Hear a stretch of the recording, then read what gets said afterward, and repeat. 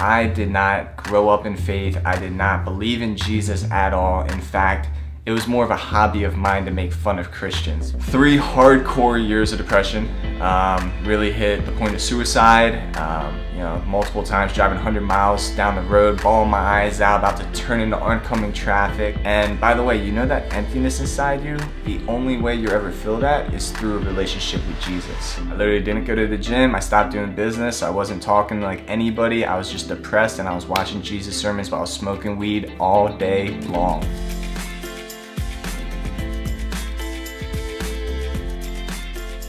Hello everyone, welcome back to my channel. By many special requests, we are going to film Kyle's testimony video so you guys can get to know him a little bit better and his story and how he was brought to God. So I'm actually gonna go cook breakfast and leave this kid here alone with you guys to tell you his story. You guys are stuck with me. Yeah, it's a really amazing, beautiful testimony. So I'm so excited that you're gonna get to share it. So y'all have fun. All right, bye-bye. Love you. Whew, it's about time. Nah, I'm just kidding. Isn't Kian amazing? Just absolutely love her so much. She is just incredible. And I know all of you know this from watching her and following her and getting to know who she is. She's just truly somebody that I'm so blessed to be able to run with in this life because of how much she loves God and how much she truly just wants to help people. It is inspiring to say the least. And I'm just so grateful to be a part of this, to be here with you guys, to get to share God's story, what he did in my life, and just help you to see how much he loves you, how much he truly just wants to provide for you and wants to help you to become who it is that he created you to be. My story is interesting. For some of you may know, most of you probably don't, but I did not grow up in faith. I did not believe in Jesus at all. In fact, it was more of a hobby of mine to make fun of Christians who put their faith and hope in Jesus.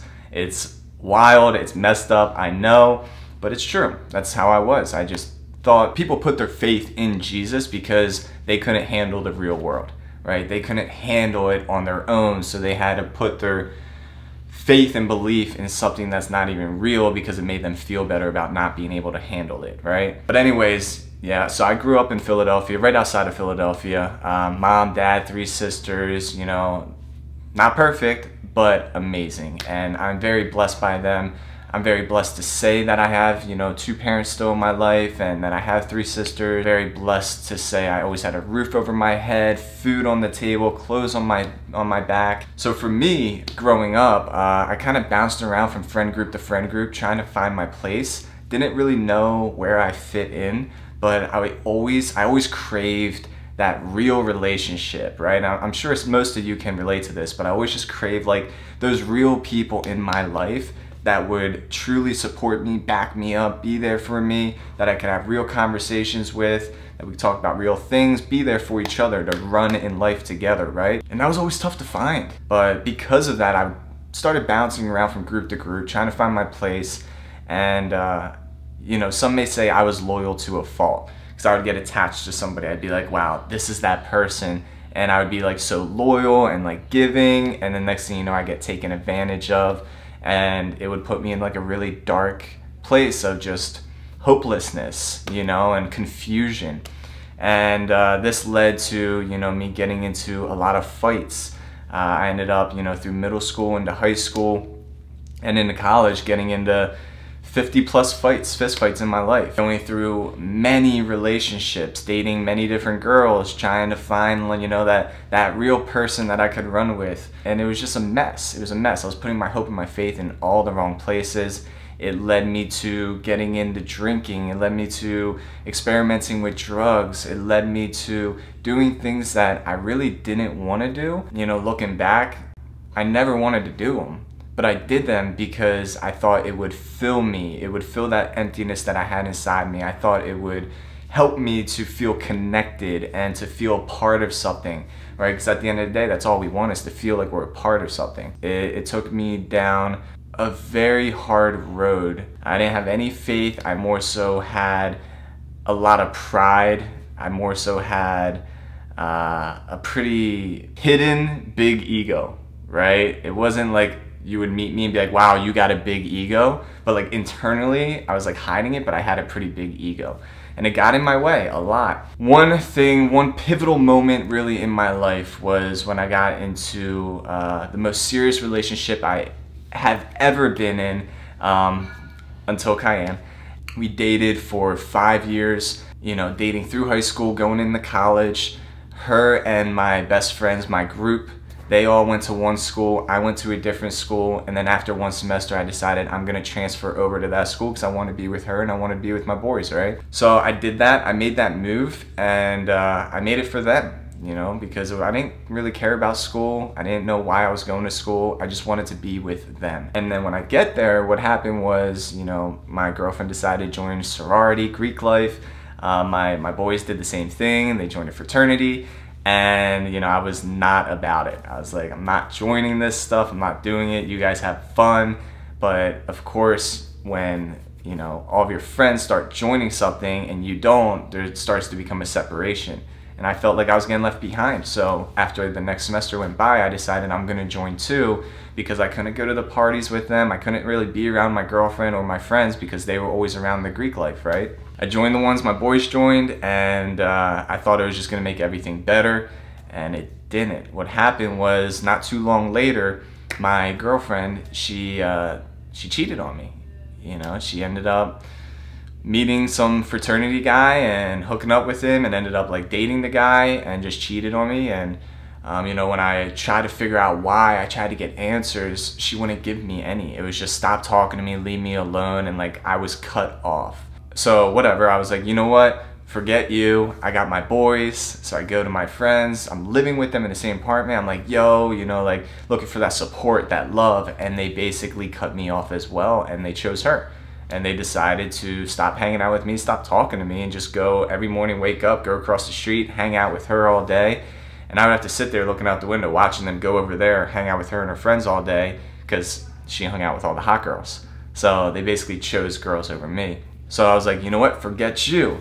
Go hang out with the fraternity brothers. But I just couldn't really connect with them. And after a couple parties, they actually told me to stop coming to the parties because she didn't feel comfortable coming, and she brought the hot girls with her as well. Overnight, it seemed like I lost my girl, I lost my boys, the fraternity brothers, they dipped out on me as well. And yeah, I just felt like there was no point to life. I felt like there was no reason behind it. It shouldn't be this way, but it is this way, and I don't know why it's this way, so what's the point?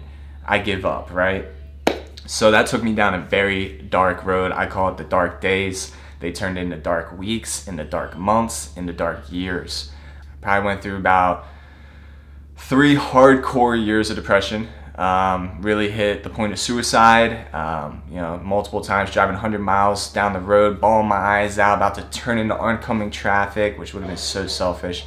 And praise the Lord, even though I didn't believe in him or know him, he put my mom in my head before I could ever do it, every single time, because he knew I could never do that to my mom. Just so many countless nights of drinking and doing drugs and just crying myself to sleep like a baby, and just feeling so hopeless and helpless, and I could not understand how people could be so cruel, how the world could be the way that it is. And you know, I lost my faith and my hope in humanity altogether. A couple years go by, I'm now a 5th year senior in college, 2 classes to go to graduate, and I went on this family reunion to Maryland, where a cousin of mine from Indiana, she was there. We only saw each other like once every 4 to 8 years. But she was there, and we connect very well. And basically she, long story short, called me out, you know, asked me why I was so miserable. I got really defensive, really mad. Like, you never ask somebody who's depressed, why are you so miserable? Because they're not in the right mindset to receive that, right? So instead, I got really defensive and mad. But after thinking about it and processing it, I realized, dang, like, it's a good question. Like, why am I this way? Like, what is going on? Why am I gonna live the rest of my life this way? Like, what can I do about this? So I asked her, and she's like, listen, I met some people in Michigan. They changed my life. They can change yours too. You gotta come meet them. And thank God for Rachel. my cousin who told me this, because this was just another really pivotal moment in my life that changed my life forever. And long story short, from there, I said, okay, when can I come? A week later, after that trip, I went home, and then I ended up driving up to Michigan from Philadelphia to meet these people that changed their life. And I got to really connect with these guys, Jamie and Luke and, you know, Christian, Alex, and all these people, Tom, and just all these people. I got to meet all these people and connect with all these people, and I was just like, wow, like these are some real people. These are people that, you know, they're actually doing something with their life. They're actually helping people. They're actually trying to make the world better. You know, they were running this business. They had this whole movement going on, young pros. What are you gonna do? In Jesus' name, sun shine. In Jesus' name, sun shine right now. Yes, let's go. And then next thing you know, I had the opportunity to move out to Michigan, actually move in with these guys. It was actually time to go back to school, and instead I decided to push it off and move to Michigan off a leap of faith to live with a bunch of people I didn't really know, to attempt to do what they were doing to get the life that they were living. They got me really diving into personal development, self-help stuff, as well as like business training tactics and skill sets, building all that up. And I became obsessed with it, man. I started studying all this stuff like you wouldn't believe. I went there was a point where I didn't leave my room for like a couple months straight because I was just obsessed with it, and I was just studying and like literally transcribing everything I was listening to and reading and taking it all in. And I thought this was going to be my my healing, my salvation in a way. But it only goes so far, because even though I studied all this stuff and I learned all this stuff and I was no longer suicidal and I was no longer like really depressed, I was still empty inside. So I tried harder, I studied more, and I tried harder in business. I found more success, and I started traveling, and I started exploring the world and meeting new people and doing all this amazing stuff. And I was still empty inside. Like there was this nasty void that would not go away no matter what I did. The partying, the drugs, the girls never worked. The business, the travel, the success never worked. The personal development, the self-help, all of it, it never worked. It only got me so far, but I was still empty inside. And I could not understand why, right? Remember, all this time, I'm an atheist. Like, I don't believe in a higher power, in God, a creator, nothing like that. Like, I have no idea about what the purpose of being on earth is or any of it. So I got to this point where I thought, you know, this is as good as it's gonna get. And I just gotta suck it up and take it for what it is. The cool part is that even though I was at that point, God wasn't. You know, He was still looking over me. He was still trying to, you know, help me come to Him, help me see that He is real and He is there. And I'd be lying if I said there weren't times throughout this journey where I started thinking maybe, right? Maybe there's something, maybe there's a creator. I know at one point I got to like, through personal development, self-help, I got to like the universe. Right? The universe has me. The universe will provide, you know, and that was probably like maybe a year or two before I really got encountered by Jesus. And I started, I guess, getting a little agnostic, right? He took me from atheist to agnostic. And then what happened was that we went on this mission trip to Gary, West Virginia. This was like 5 or 6 years ago. So the first couple of years, I just wasn't really about the Bible time, the Jesus time, the God time. Anytime they pulled it out, I was in the back with my buddy, like, look at these idiots, right? But come like that third year, I think everything changed, because we're still going to do the service. I love helping people. I love working in this area in Gary, West Virginia. Beautiful people, beautiful place, just really broken and run down. So being able to serve them was incredible, but it was never about Jesus. It was just about me and that self-fulfillment, right? This time around, I had this guy come up to me who was kind of running the whole thing, and he just asked me straight up, he said, so why don't you believe in Jesus? And I was very prideful with my answer, right? I made fun of Christians, you know, I had a big ego when it came to this, very prideful in my answer, and I was just like, well, let me tell you. And I start going into all the reasons why I hated religion. And he stopped me. He said, I didn't say religion, I said Jesus. And I said, what? What's the difference, right? And that's when I learned about relationship versus religion. And he didn't go deep into it. It was just a couple minutes. And he said, Jesus loves you. He is alive. He wants a relationship with you. And by the way, you know that emptiness inside you? The only way you ever feel that is through a relationship with Jesus. Right? At that point, I'm like, who are you talking to? How do you know I have emptiness inside me? Because at this point, I got it masked. I got to cover it up, right? Personal development, self-help is very good for covering things up.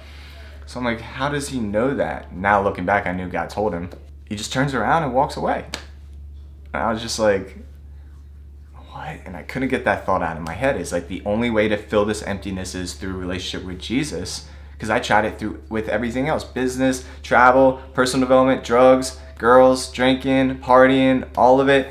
Nothing ever worked. I said, what do I have to lose? Not much. What do I have to gain?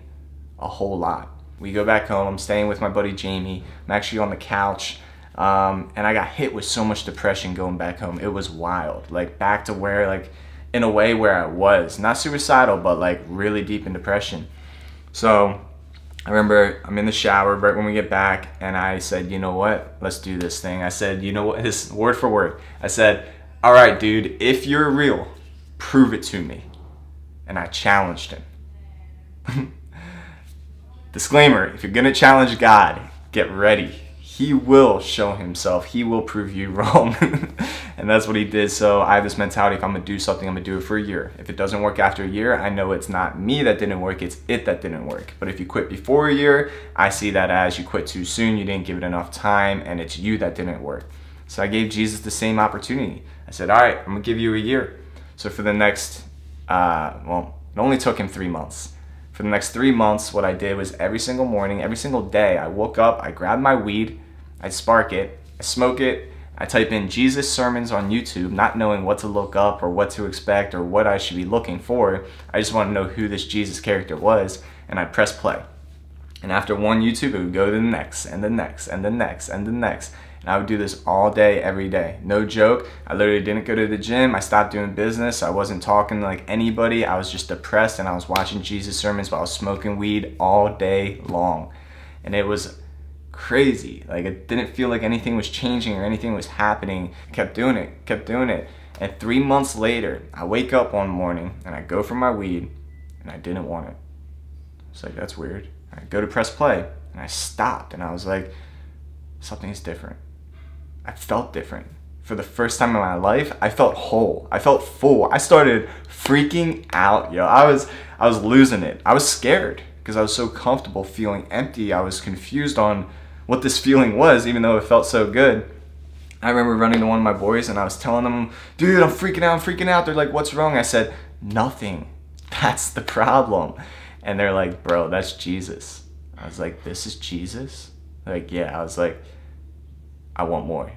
I need more of Jesus. So I remember after that, I went back, to the place I was staying at. I fell on my knees, and I started crying out and just laying it all out and just professing that he's real and that he's alive and that he's with me, and just in so much gratitude and thanksgiving, just laying my life out to him and saying, God, if you gave me this when I'm not obedient, what are you going to do for me when I am obedient? So I want to be obedient. I want to live for you. And I laid it all out. I remember I was bawling my eyes out, giving it to him. And he was just shedding so much off of me at that time. It was crazy. Long story short, he hit me with this revelation of, okay, you want to be obedient to me? You're done with all this. You're done business. You're done traveling. You're done with relationships outside of me. You're done with girls. You're done with partying, with all of it. The drugs, the drinking. You are moving home back to Philly with mom and dad, which, by the way, I said I never moved back to Philly. I was done with that place. I never wanted to go back. And he goes, you're moving home with mom and dad to build a foundation in me. And I'm like, okay. Like, actually, I was like, crap, really? But then I was like, okay. All right, let's do it. So from there, I moved back home with mom and dad, and it ended up being the best move I could ever make in my entire life.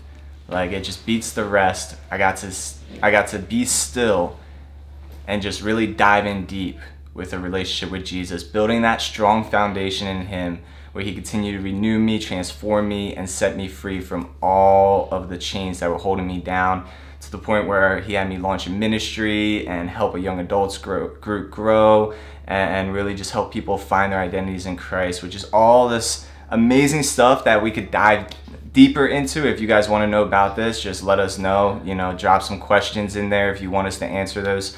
And we can definitely do more videos on this stuff. But it truly was just such a blessing, the best 2 years of my life.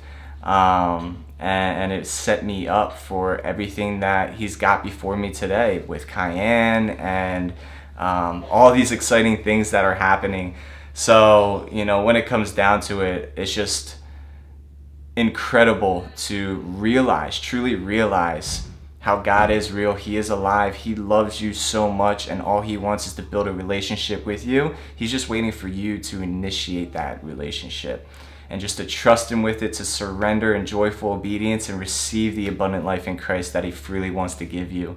And guys, I'm just a testament to that. All glory to God. Everything that I just shared with you is all from him.